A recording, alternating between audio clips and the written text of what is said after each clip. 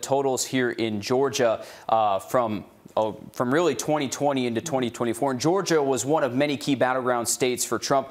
Here's a look at how many people voted across the Peach State in 2020. I know these numbers are going a little bit quick now, but here's the numbers from the election with more than 200,000 more voters, which is incredible. And then you're also seeing Richmond County's 2020 voter turnout, and then also the turnout with a few thousand less coming out to vote compared to this year. And then we had Columbia County's 2020 election numbers compared to this year's, with both parties seeing 4-digit gains here. Your Hallie Turner joins us now live from the newsroom. Hallie, a big focus this year was on the quality and security of Georgia's elections.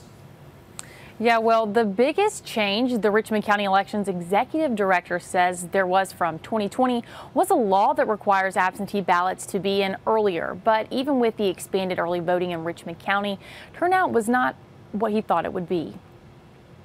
If you ask Travis Doss about the 2024 general election, he will tell you, for the most part, it was smooth sailing. I think what worked really well is we had the 4 advanced voting sites that were open the entire 3 weeks, 8:30 to 6. We had that extra hour that we did not have in 2020. We had 2 Saturdays. We had a Sunday. He also believes Georgia's new law requiring absentee ballots to be counted by 8 help things flow. The big difference last night than 2020 was that we had most of our absentee and our advanced early voting stuff ready to go by 7 p.m.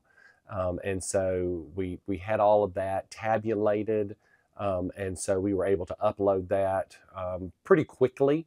But he didn't see the turnout at the polls he hoped for. I really was hopeful first thing in the morning when we did see such a high early voting turnout that I really thought that we would have more people turn out on election day. While there were no major hiccups, Doss says no matter how hard they try, there will always be precinct confusion. I was talking to the marshal's deputies this morning, and they said that they had to turn away over 180 people that showed up here thinking that they could vote here because this was an early voting location. I don't know how to enforce that message, because that's what we say all the time. But he knows there's always room for improvement.